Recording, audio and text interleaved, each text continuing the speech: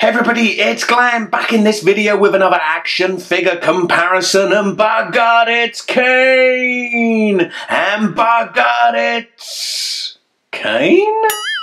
So first up we have Mattel's Kane from the WWE Elite Collection Series 19. On the back of that packaging we see the other figures available in Series 19, the bio, the stats, and a picture of the big red monster himself. Then from Poundland, and if you're from the other side of the pond and wondering what the heck is Poundland, well, it's the British equivalent of your dollar store type store, and it's pro wrestler kinda Kane. I mean, I guess they don't want to come out and call him Kane and risk falling foul of the might of the WWE legal team, but look at it, you don't have to be Sherlock to figure out who it's trying to be. So bought from Poundland but made by Funtastic. The packaging back is largely blank, so I guess you could draw in your own crappy looking pictures of your favourite WWE stars. I'll resist the urge as I don't want to be giving Funtastic any ideas, because this figure is evidence that they have none of their own. So as they go toe to toe, it's Mattel versus Funtastic, official versus Poundland knockoff. It's Kane versus kinda Kane. So you know how these action figure comparisons work. We're going to take a look at the various aspects of each action figure, comparing sculpt, deco, articulation, and accessories. Then at the end of the video, you guys are going to decide which one is best.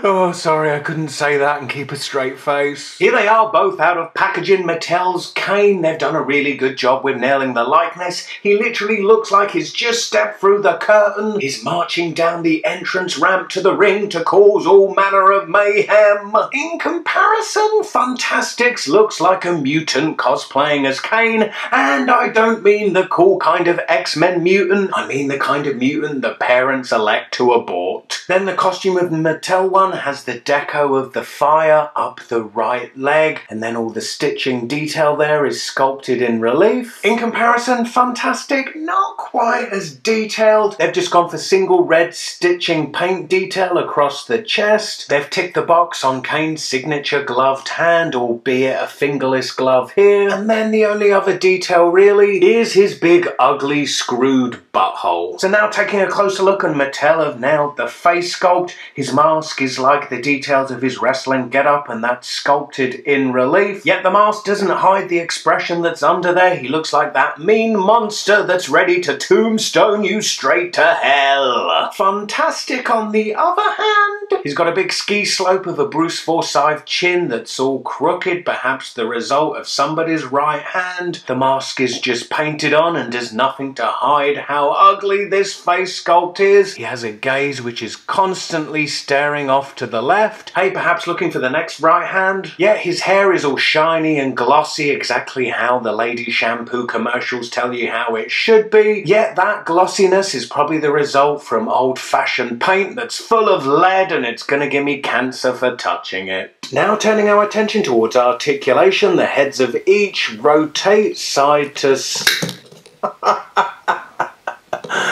oh dear. And then Mattel's Kane is able to look down and up. The shoulders both have rotation, and then Mattel's moves up this much and then back down. There's upper arm rotation. Both have a single jointed elbow.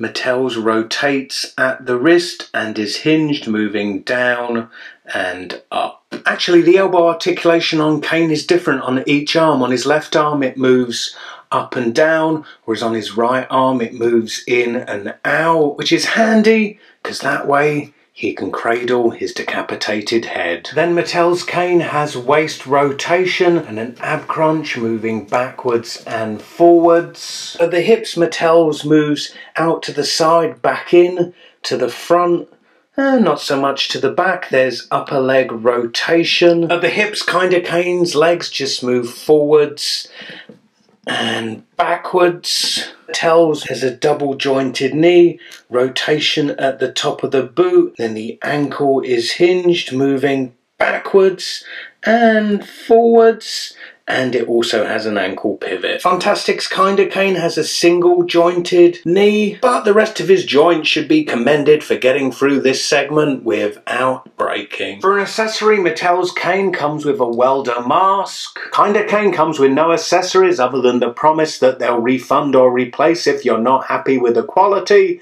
Challenge accepted. Anyway, that completes my comparison, so let me know in the comments below which action figure you think is best. Is it Kane? Is it Kind of Kane? And if you do pick Kinda Kane, just know that his headless corpse will haunt you in your dreams. But really, the only plus side to Kinda Kane is he costs just £1, compared to Mattel's Kane, which was $17.99. For that money, I could have bought 17 Kinda Kanes.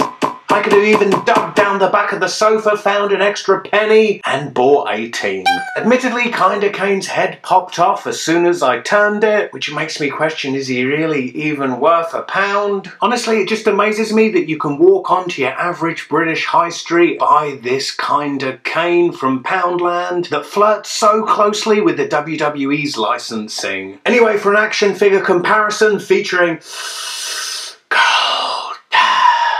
click this video. As ever, please help me out by giving this video a big thumbs up. Also remember to comment, share and subscribe. Check out the description beneath this video for links to my Facebook, Twitter and Instagram. Click those links and connect with me there too. Hope to see you in my next video. Bye.